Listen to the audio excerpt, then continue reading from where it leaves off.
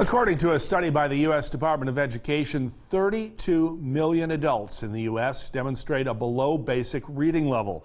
Serafina Brooks joins us to spell out the literacy issue here in the Mountain States.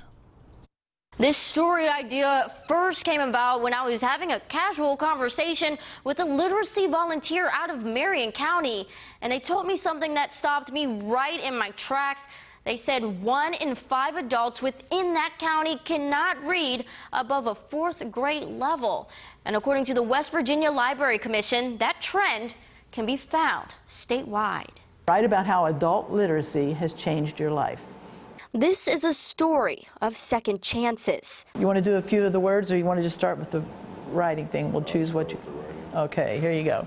What most of us learn in grade school, Dwayne Johnson is learning in his adulthood. I was in special ed classes from 3rd grade on up, and when I got out of high school, well, I kind of dropped out, but I had a 3rd grade reading level, so I was about 21. According to the literacy volunteers of Marion County, Johnson is not alone. The latest count we have, we do know that 1 in 5 adults in Marion County do not read above a 4th grade level. But I do know that it's not just in this county, it's statewide, and I think that's why literacy volunteer programs are so significant. The startling statistic joins a handful of other counties in the entire state. But the question is why?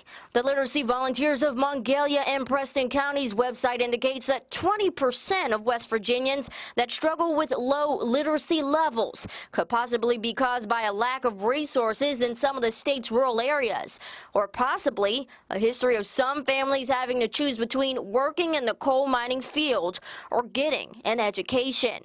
For Johnson, his literacy skills fell short for other reasons. They put me in special ed classes when I was in 3rd grade, and I was really embarrassed about it, so I became like a class clown and started acting up because I didn't want to be in those classes. It was a shame, and I didn't know better as a child that you're supposed to ask questions and like really get help. And that's where the volunteers in Marion County step in. Literacy Volunteers of Marion County is a tutoring service which is free to both adults and children.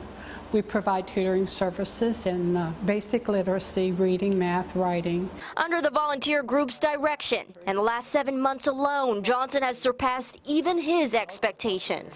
For many days we would come and he would write essays, we would go over them. Then we decided that he needed to work maybe a little more on his spelling and vocabulary. So in the last 6 weeks we have worked almost entirely on that. But the lesson doesn't end there. While Johnson is getting his life in focus and even has his sights set on college and becoming a professional writer, his teacher, Pam Shanholtz, is also finding new purpose.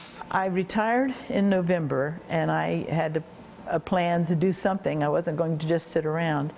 And I believe that to help somebody learn to read, it opens up a whole new world for them. It was a great blessing to me to be a part of that with these people, and with Dwayne especially, because he is just such a remarkable story. Ultimately, this literacy group is helping rewrite the state statistics, 1 word, 1 sentence, and 1 person at a time. They're not stuck in a hole somewhere. There's a future for them.